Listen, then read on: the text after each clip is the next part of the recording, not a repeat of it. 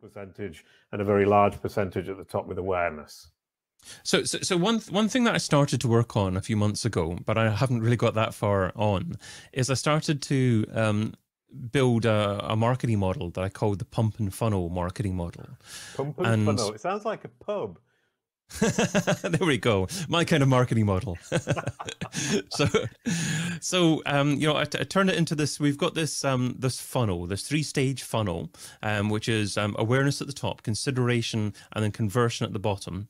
I've got the river of loyalty underneath when someone becomes a customer after they convert, and then the pump is the advocacy stage where some of these customers are going to love you so much and want to shout out about you and turn into advocates for your brand.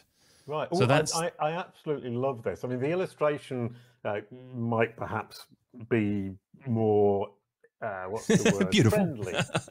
But what we're looking at is a funnel, as you said, with awareness at the top, consideration, conversion, with a loyalty river, which sounds like Harry Potter, and then a pump that pumps the advocates back into the top of the funnel to help make other people aware. And that, for me, honestly, David, makes loads more sense than the. Well, I haven't finished yet. I haven't finished yet. Sorry, but you're already convincing me. I'm on your side.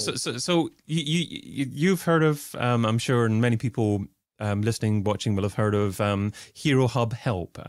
It was originally a YouTube content model